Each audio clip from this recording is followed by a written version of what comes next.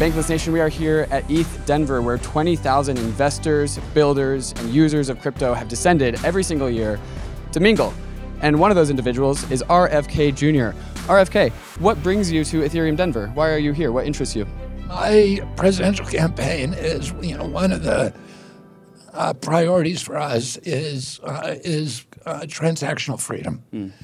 And promoting America as a hub for cryptocurrency innovation, and as an alternative to rebuild the middle class in our country, to end the war economy.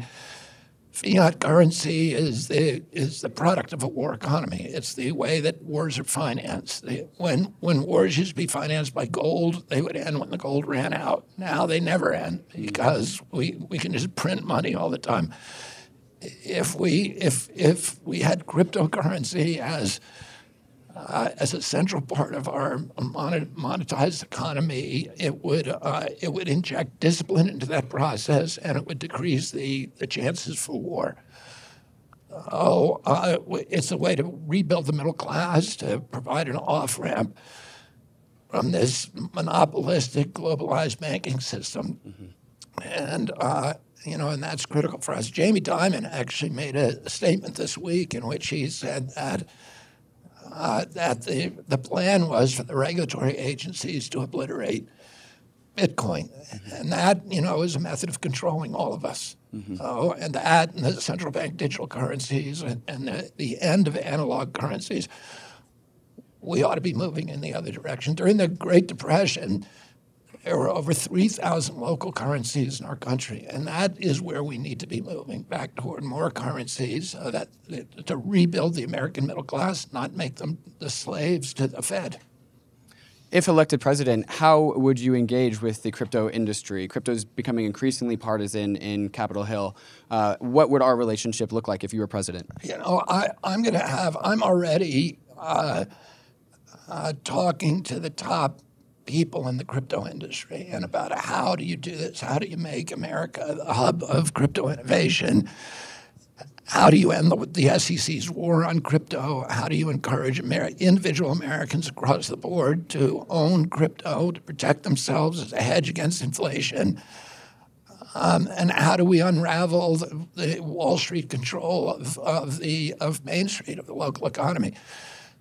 When I get into the White House, I plan to bring in those people as advisors to figure out how are we going to make how are we going to make crypto as part of the American experience and part of the commitment to in America for freedom.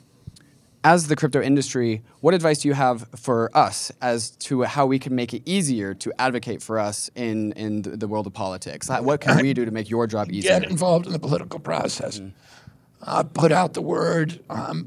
There's only one candidate who is pro-crypto, and that's me. President Biden, I don't even know if he's conversant with it, but his administration has been extraordinarily hostile to it.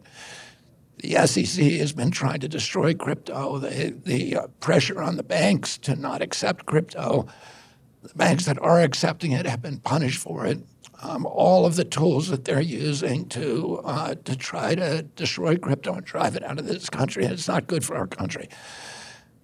President Trump said earlier this week that when he was asked about crypto, he said, I believe in one currency, and it's the dollar. So I don't think either of these candidates is a friend to crypto.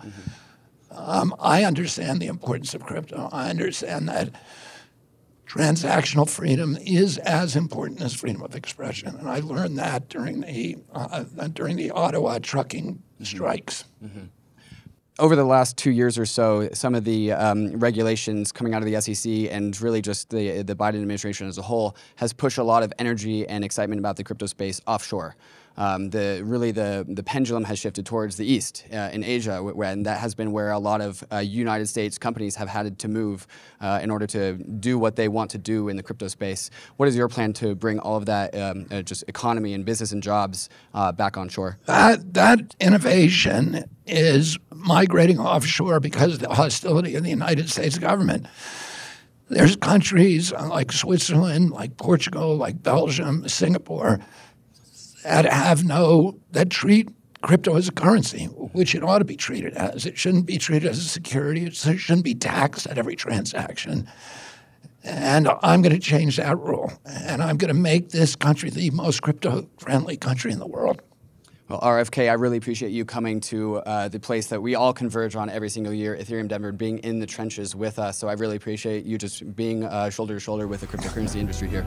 Thank you for having me. Cheers. David, thank you.